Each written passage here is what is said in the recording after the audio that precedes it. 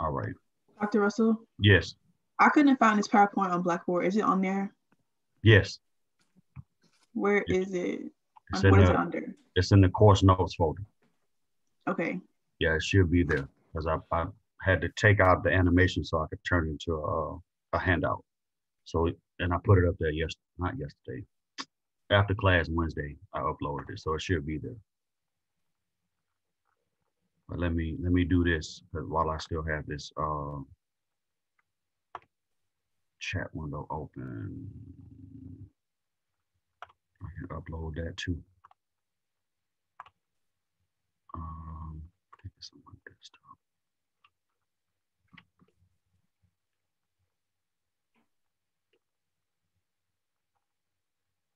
Where are you?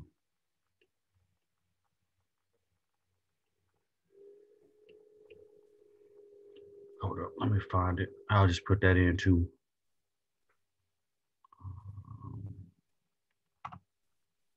No, I printed it. I think I saved it to my desktop. Where are you, man?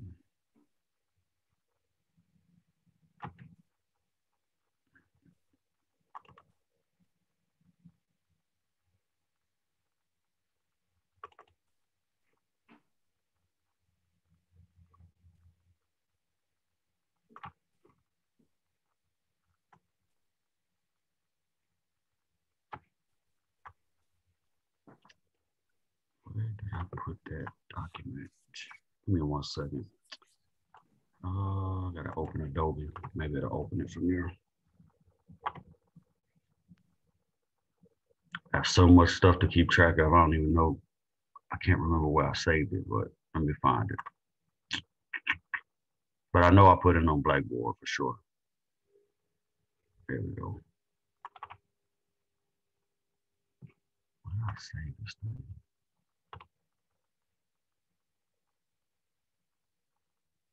Oh, no, that's not it.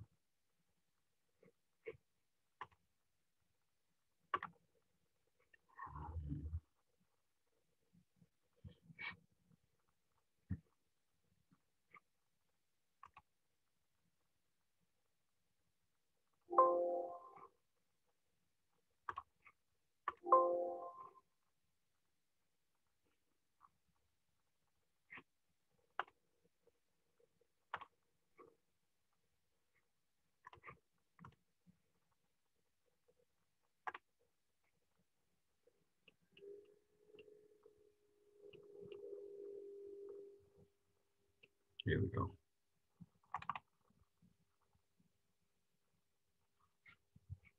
All right. Just save it to my desktop and I'll upload it to the chat. Come on, computer.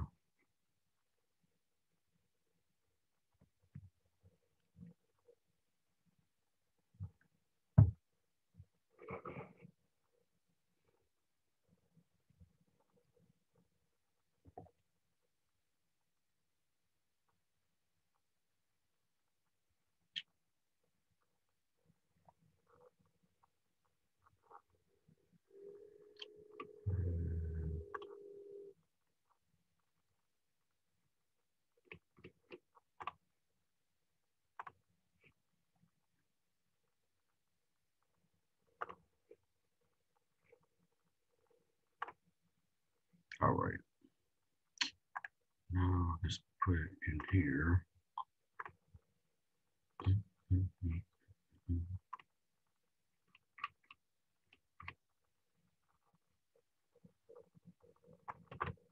All right. So that PowerPoint is actually in the chat now. All right.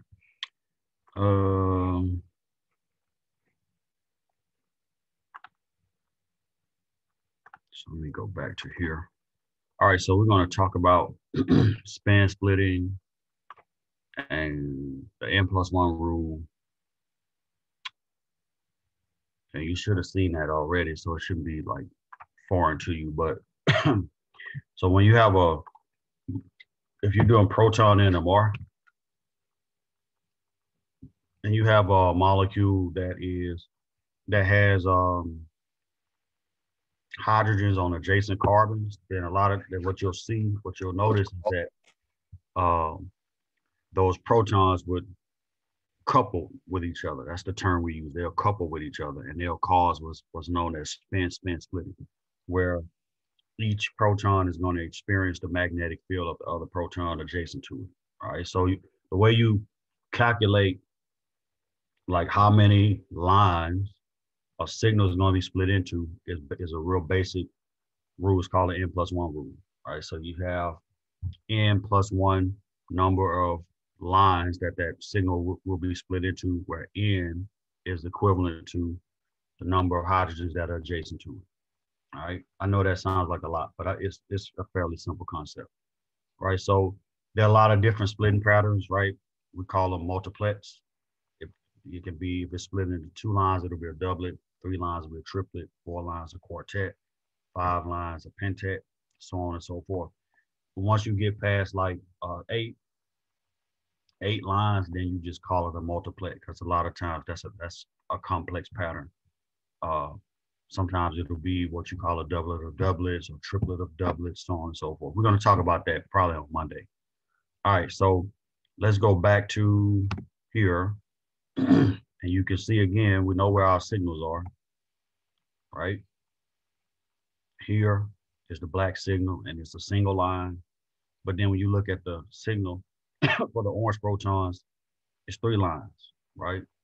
It's not just a single line. So your signals don't just show up as single lines in the spectrum, right? They show up, and they show up as these different multiplets based on how many protons are adjacent, right? The same thing over here. It's just a zoom of that, right, of that other section. You can see this is 1, 2, 3, 4, 5 lines. This is 1, 2, 3, 4, 5 lines here. And then this signal is split into 3 lines. So it's 2 pentets and a triplet and another singlet. All right. So why is that? Let's go back to here, right? Why is that this line is a singlet and this line here is a triplet? Well, if we look at the protons that those signals represent, then we can figure that out. So this black line corresponds to these protons right here, right? And so if you look on the atom adjacent to it, which is an oxygen, there are no protons there, right? And so because there are no protons on that oxygen, that means that these protons on this side don't have anything to couple with. So if we apply the n+1 rule, let's see if I can annotate this. I'm not going to write though.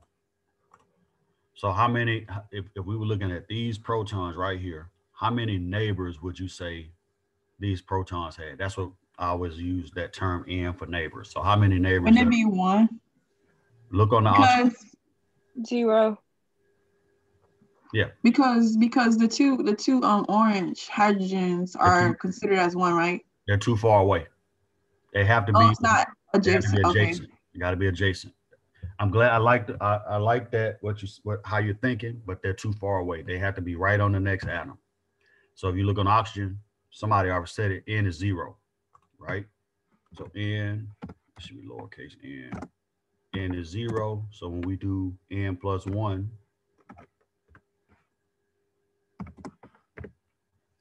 right, is 1. So that line, that signal is only going to be a singlet. It's going to be split.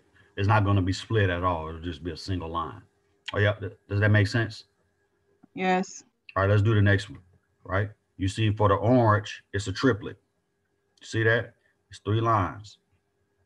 How many neighbors does it have? Now, when you're talking about finding the number of neighbors and all that, go ahead.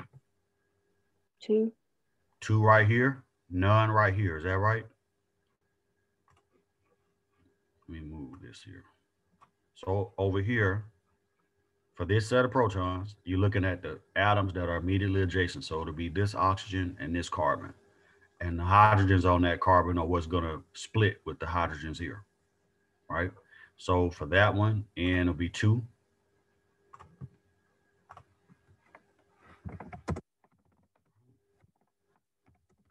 And N+1 will be 3. So that line, that signal is going to be what we call a triplet.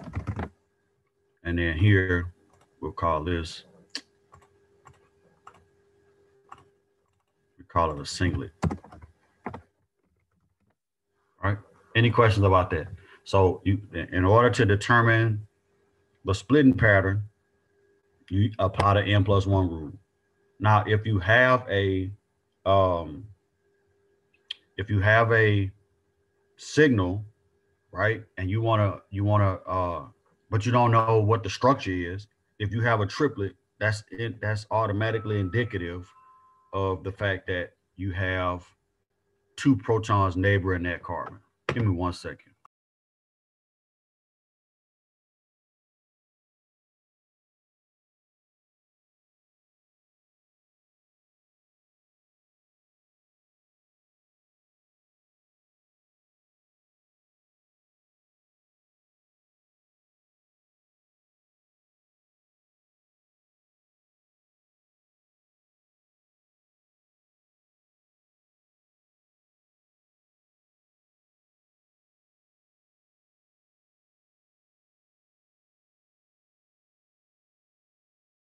All right, sorry about that. So you have singlet, you have a triplet. For those, let's go to the next one and let me clear this off. All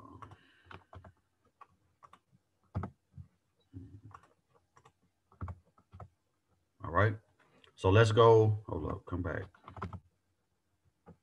All right, let's do the red protons here, right? So remember, these are equivalent. We talked about that, right? We talked about how you can test for equivalence by swapping a proton out on either side, and then with a different atom and comparing the two structures that you get from that, right? That's the test for equivalence. So here we have another singlet for these two protons, right? So why is that a singlet? If we look on the carbon that's adjacent to these, which is this carbon right here, are there any protons there? No. No, right? So for that set of protons, n equals 0. And it's going to be the same for these three down here, but because they're equivalent, we don't have to do them separately, right? Dr. Russell. Go ahead. When you're looking at the protons, you're looking at the H's above, right? And like the oxygen if need be, but mostly you're looking at the H's. Like when you're looking that's all at I'm looking at.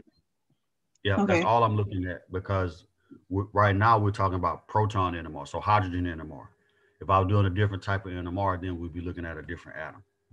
But for now, all I care about is the protons. All right, and then so for this will be a singlet, right?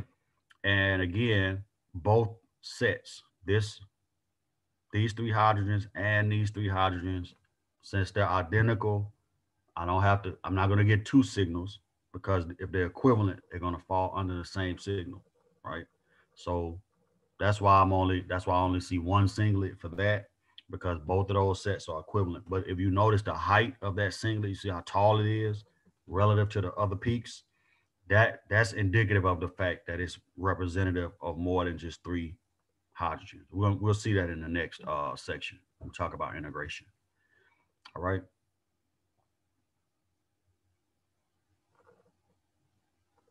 All right. Any questions about that one? All right. What about, let's do the pink set right here. It's a triplet. Why is it a triplet? Because it has two hydrogens attached to it. Attached to it, or adjacent to it? Neighboring them. Yes. So N in that case equals 2, right? Because if you look at the pink set of protons right here, there are no hydrogens on this carbon. And then there are here 2 hydrogens on that carbon. So you're always looking next door, right? How many neighbors are to the left? How many neighbors are to the right? So if N equals 2, then the splitting pattern is going to be. Dr. Russell. Go ahead. I thought you counted the group of hydrogens as 1, not 2. What? Okay, that's a good question, and I understand exactly what you're saying. So when you're looking at the number of signals, you count them together, right? Because these two protons are equivalent to one another. So they're only going to give you one signal. But when you're looking at that signal and how many lines that signal is going to be split into, right? Because again, you can see based on the NMR that each signal is not just a singlet, right? If there was no splitting, then everything would just be a singlet. Like in carbon NMR, when you turn the coupling off, all your lines are just singlets. There are no doublets or triplets or whatever. So when you're looking at the number of signals, like how many different sets of protons there are that are going to give you a signal, then yes, you count them together. But when you're trying to figure out the splitting pattern, then they are, you count them. If it's two protons, then it's two protons. If it's three, it's three, right? If it's four, then it's four. You following? Yes, thank you. Mm-hmm. Good question. Good question. Somebody else was thinking that, but they were scared to say it. So good question. So that's a triplet. And then let's look at the two pentets. This should be clicking at this point because it's just figuring out how many protons on the left, how many on the right, add them together and add one to it. Right. So let's do the tail set right here. Right. You got two protons on this side and two protons on that side. So for that one, N is going to be what?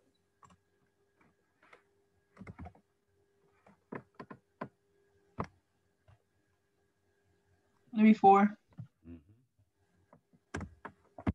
N plus 1 is going to be 5, and it'll be a pentet.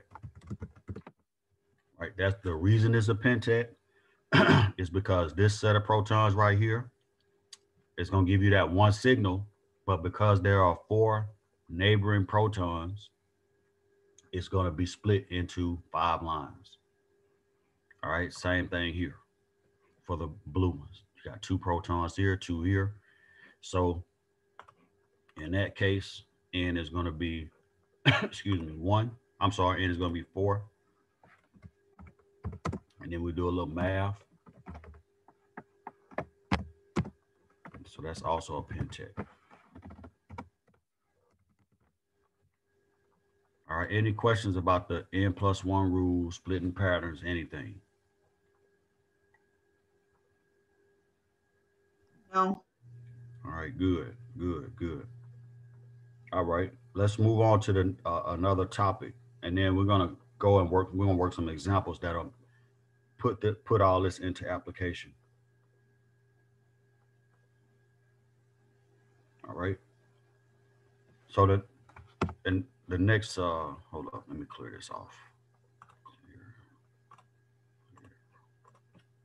All right, so this is just explanation of what we just talked about, right? So we already kind of explained the N plus 1 and the fact that the signals, the protons couple with other protons on adjacent atoms. What you won't see, and you can write this down, if you have an OH, like a hydroxyl proton, it doesn't couple. All right. So you have an OH or NH, like an amine proton, they don't couple with neighboring protons. Even though, like in an alcohol or in an amine, you won't see any coupling between that atom. So NH, OH, you don't see the coupling. You'll see the signal sometimes depending on the strength of your magnet. You got like a good strong 400 or 500 megahertz magnet, then you'll see the signal, but you won't see any coupling.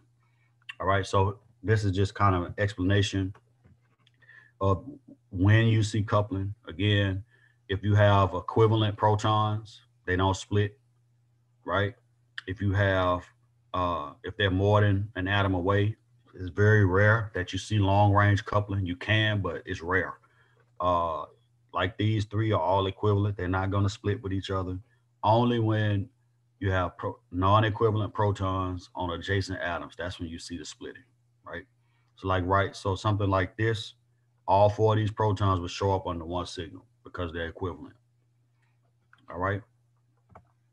So now let's talk about integration or proton counting. So each signal is representative of a set of protons in the molecule. I'm saying set because if it's a CH2 or a CH3 or even a methine, like a CH proton. It's a set. If it's non-equivalent, it's gonna give you a signal, right? So uh,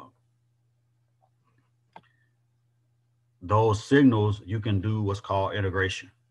Back in, I'm saying back in the day, back when NMR was first developed, you would actually have to integrate by hand, right? So you'll take a ruler and you'll measure a known signal that you know how many protons that signal gives, and then use that as a reference. And the height of that signal was used to calculate the number of protons for every other signal. So that was your reference. You don't have to do that anymore. Um, Now you can just, in the program that we have, even at Tuskegee, the program we use, Topspin. Now all you have to do is drag the cursor over the signal and it'll integrate it for you. All right. So when we look at this set of protons or this molecule, right, we already know why we see this number of signals. We already know why the signals are split into a certain number of lines. And so now we can also determine how many protons each signal represents. And that's kind of basic when you look at the fact that we got it color coded and you can see how many protons each one of those colors represents, right? So right here, for the orange set of protons, that's 2 hydrogens, right? So when you integrate that signal, basically put the curve over it, take the area under the curve. When you integrate it, it's going to give you 2 hydrogens. It's going to integrate for 2 hydrogens, right? When you integrate this signal, it's going to integrate for 3 hydrogens, right? When you integrate the red signal, it's going to be 6 because both of those CH3s are equivalent and they're represented by the same signal. Same here. All 3 of these are going to be representative of 2 hydrogens. And the reason for that is each one of these atoms, each one of these carbons has 2 hydrogens attached to it. So here, here, and here, those are all 2 hydrogens. So that's why when you integrate, right, it's going to integrate for 2 hydrogens. And normally the integration, the curve will look something like this. Hold up, let me fix that. Where's the undo button? The curve will look a little like this, right? So it'll be a curve, something like this, right? And then you just take the area underneath that curve and it'll tell you how many hydrogens that signal represent. And you would do that for each one of these signals, right? So here the curve will be here, and then same thing with all the rest of them. You'll have a curve here. And then when you take the area under the curve, it'll give you the integration. All right. Any questions about the splitting, the number of signals, anything? The location. We're gonna do some examples now. I'm gonna share my iPad so we can work through a couple of examples in the time we have left. So that's the best way to learn NMR is just do it. All right. So anybody need to screenshot this or anything before I switch to a different screen?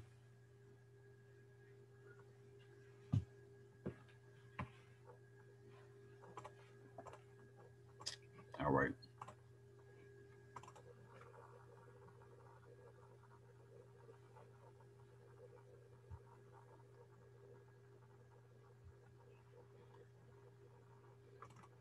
Come on. My computer is like a dinosaur this morning. It was always like a dinosaur, but it's worse today.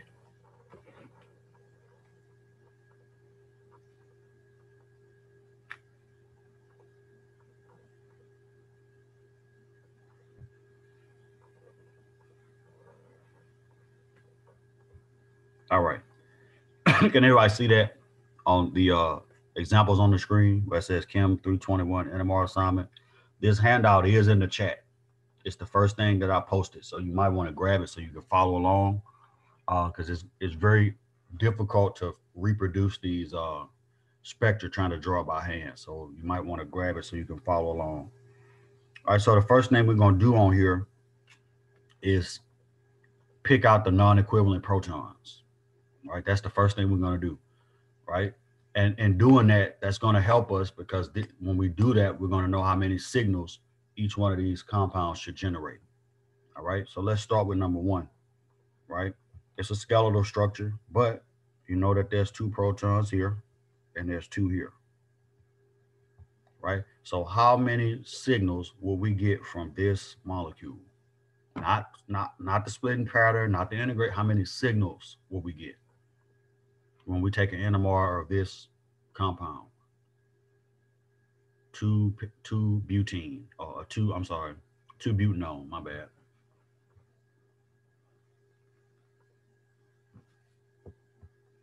Will it be 5? Okay. Why would you say 5? Are you looking at this carbon? There's no protons on that one now. So let's look at it. So you're close though. You're close. You got a signal for these 3. All right, so that's going to be a set. You'll have a signal for, let me change the color because they're all different. You'll have a signal for those. You're going to have a signal for these. And you'll have a signal for these, right? So Dr. Russell, go ahead. I thought it was just supposed to be the adjacent ones. No. You're mixing up signals and splitting patterns. The signals, that's going to be based on how many types of non-equivalent protons you have, right? So if you got 4 different types of protons, you're going to get 4 signals. If you got 10 different types, you're going to get 10 signals. If you got 3 types, you'll get 3 signals. You following? Oh, so that's why it's 4 signals. Yes, because you got 4 different kinds of protons in here. Okay. Mm-hmm. And none of them are equivalent to each other. So that's why you're gonna see 4 signals. All right. There are no hydrogens on this carbonyl. Right. That carbon already has 4 bonds. Stop freezing. All right, yeah. That carbon already has 4 bonds. So you're not gonna have any protons there. Right? So it's gonna be 4 signals. All right, let's do the next one. What about number 2? Let's just do the chain first. Are there any equivalent protons on the chain?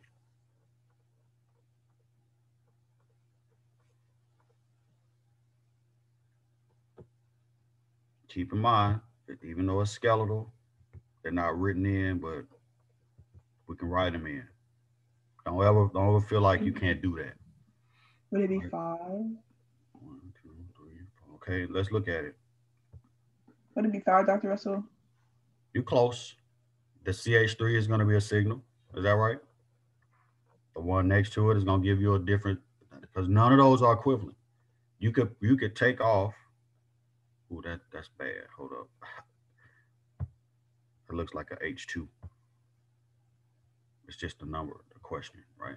Right. You could take off any one of those protons and replace it with another atom, and you're going to get totally different structure each time, right? So there's no equivalence on the chain. So that's 1, that's 2, right? This one here is going to give you a signal, a separate signal. So that's 3. And then right here is going to give you a separate signal. So that's 4.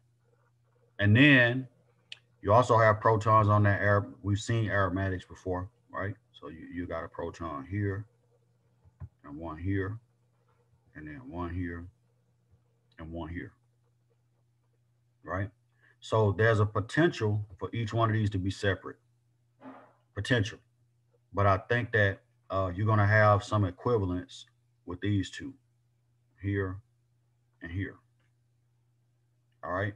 And we'll say that the other 2 are going to be non-equivalent. So this is going to give you a signal.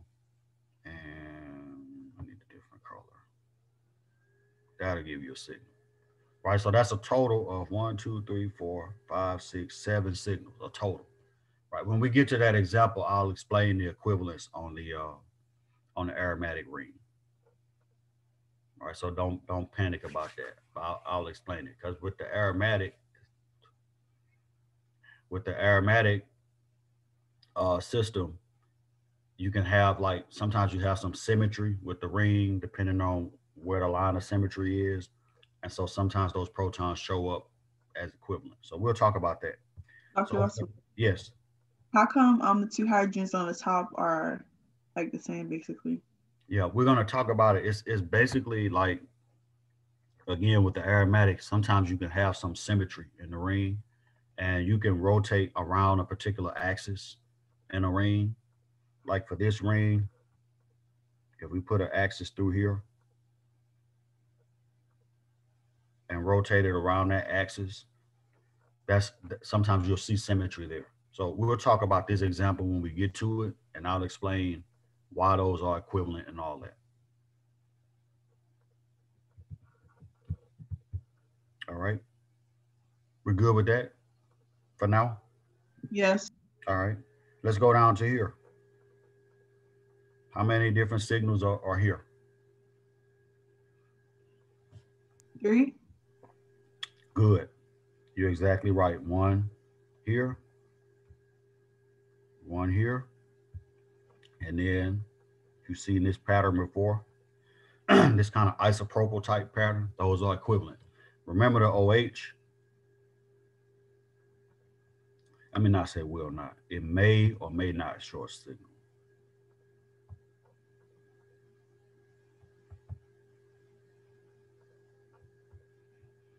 Right. That's really dependent on the magnet, how strong the magnet is. Sometimes the OH proton shows up, sometimes it doesn't. But what is always the case, it won't split.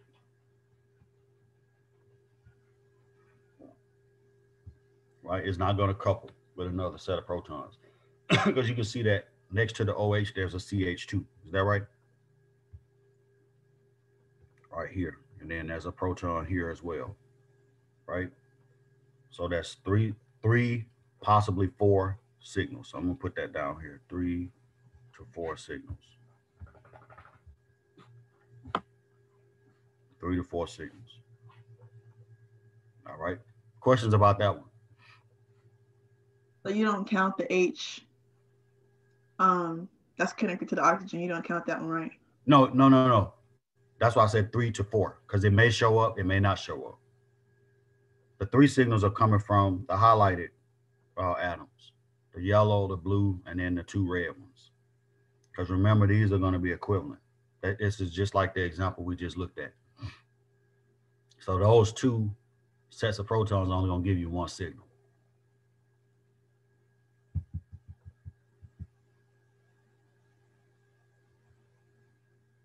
Because they're equivalent. Those sets of those protons are equivalent.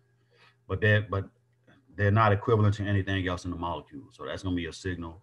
And then that hydrogen that's right here by itself is going to give you a signal. And then the CH2 is going to give you a signal. And the OH may or may not give you a signal. It just depends. All right. Now let's go back to, let's do the next one. What do you think? So wouldn't it just be 2? Or like you said, I don't know, like the H3CO, it could be shown, but it could not. So only OH. We can only say that for OH. So then 3. Those protons are on a carbon. Or so no. they're definitely gonna show up. Wouldn't it be 2 because the H3 and H3 are equivalent? No, because if you look right here, right, this CH3 is on oxygen. This CH3 is connected to a carbon, so they're not the same. If it was like this, I would agree with you. Okay, so wouldn't it be 3 then? Yes, it's 3 signals. Okay. So that CH2 is going to give you a signal, and then this CH3 right here is going to give you a signal. So you'll have 3 signals for that. You should recognize this molecule. I'm not saying you, but I'm saying it should be recognizable because it was in the video that I sent out on Wednesday. This is ethyl acetate, same molecule that we used in that video. All right, so now we know this is going to be 3 signals. All right, so we got 3 signals for that one, possible 7 signals for the aromatic system, 4 signals for the first one, and then 3 to 4 signals for number 3. All right, so let's go to the first spectrum, and we're going to actually slide in a little bit of infrared. When we look at but I'll talk about that in a second, because I did send you our video also. So we'll talk about that shortly. So this has a molecular formula C5H, and a lot of times this is how your questions will be framed. Uh, in a kind of like if you were looking at this in one of the older textbooks, it'll be framed just like this. They'll give you a spectrum, they'll give you a molecular formula, and they'll ask you to calculate what's called the IHD, index of hydrogen deficiency, which we actually learned in part one when we talked about what were we talking about?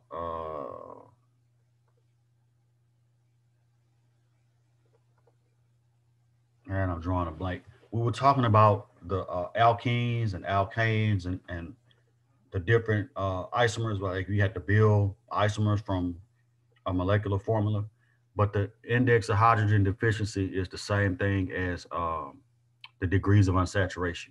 Do y'all remember calculating that? Where this was the formula Yes. right here. It's C.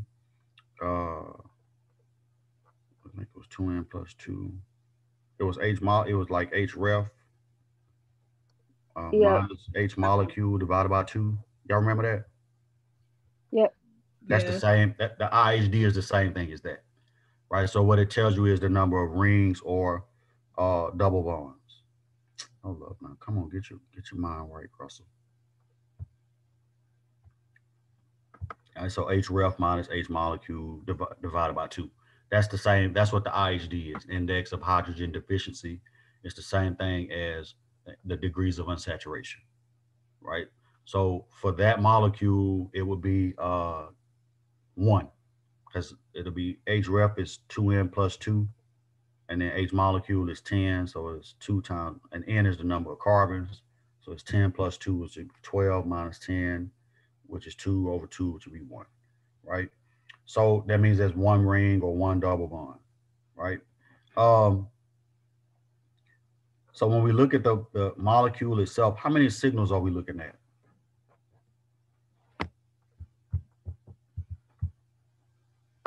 We got a signal here, a signal here. That's just a zoom of that signal, by the way. A signal here and a signal here. So that's 4 signals total. Is that right? Yes. Yes, sir. So let's go back to that first page. How many of these did we have that would give us 4 signals? 1. Only Well, one, right? Yeah. Okay, you're right. It could be either one of these because I know where that hesitation came from because we said that could be 3 or 4. But let me show you why it's not the bottom one, right? If you look in the infrared, if this was an alcohol, that would be a huge stretch right here in the infrared. If it was an alcohol, but the fact that you don't see that stretch, that's how you tie together IR and NMR, right?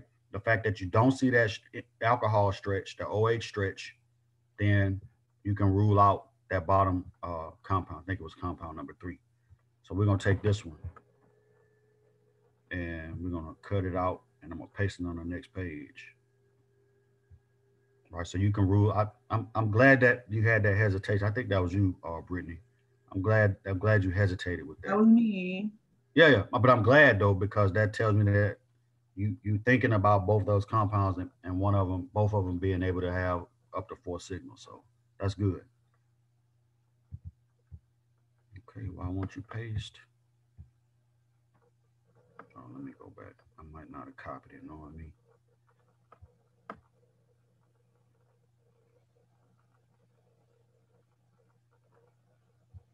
Come on, Russell. All right, there we go.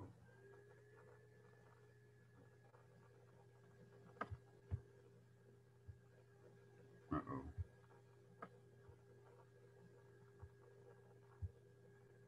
There we go. Come on down here.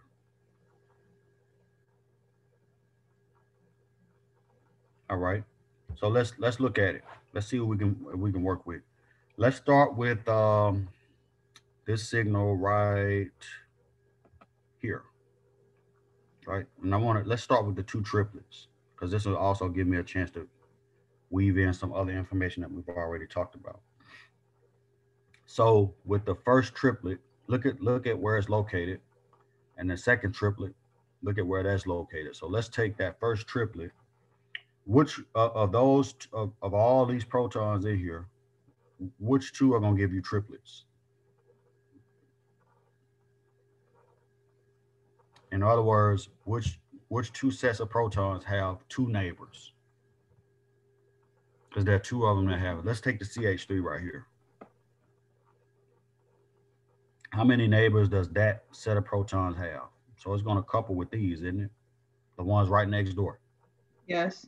So N for that would be 2, N plus 1 will be 3. So that's going to be a triplet.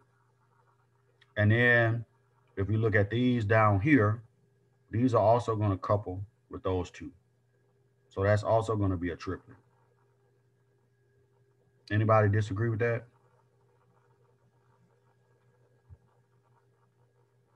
So you got two triplets. Which one is upfield?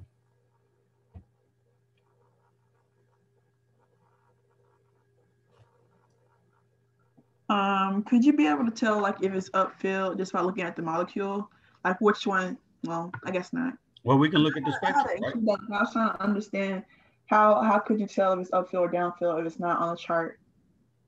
Look at the spectrum. Upfield means closer to zero, is that right?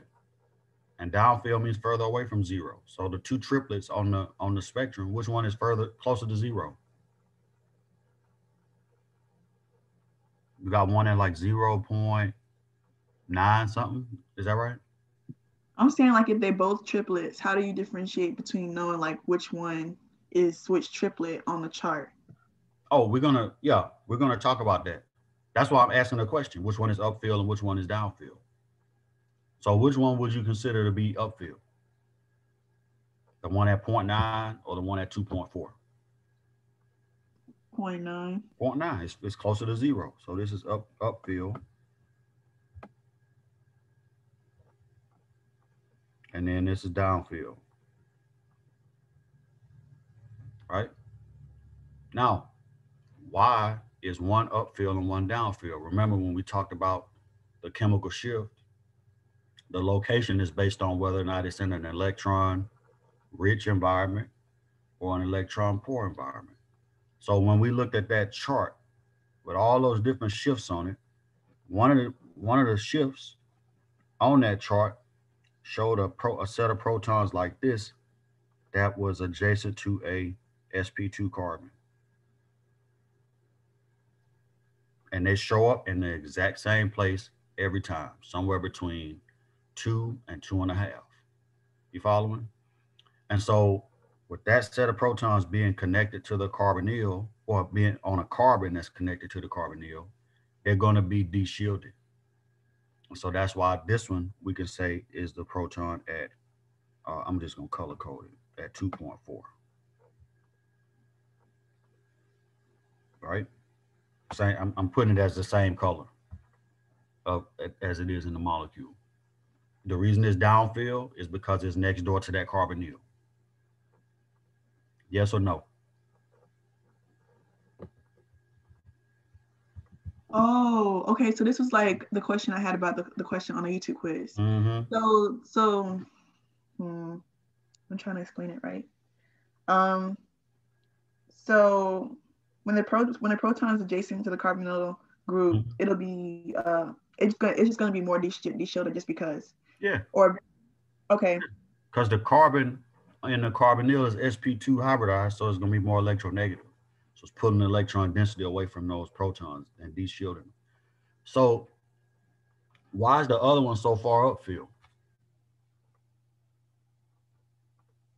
The other triplet. Is it a coincidence that it's further away from that? Because it's not because connected. it's My bad. You can go.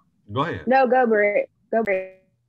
Because it's not adjacent to the carbonyl. It's further down. It's just a regular alkyl set of protons. If you go back in that handout that I posted from the PowerPoint, there's a chart in there that tells you where every type of proton is supposed to show up. Right? So the protons that are adjacent to sp2 carbons, they show up at about between 2 and 2.5. Unless it's on an aromatic ring, then it's further down because those are all sp2 as well, but that's a different type of system. All right, let's look at where's that singlet coming from?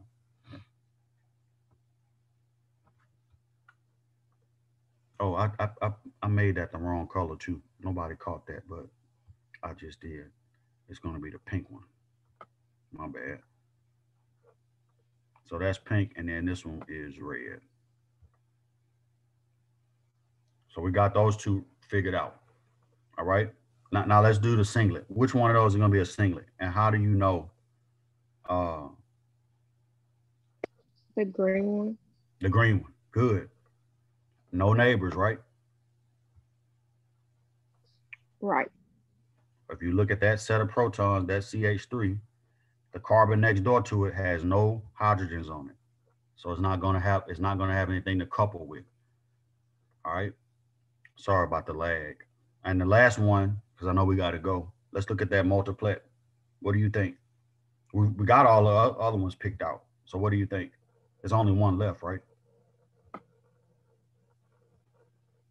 Yeah, the blue one. It's here. That's not, All right, but now let's look at how it's split, because I don't want us to lose that. Look at the splitting pattern. How many lines is that?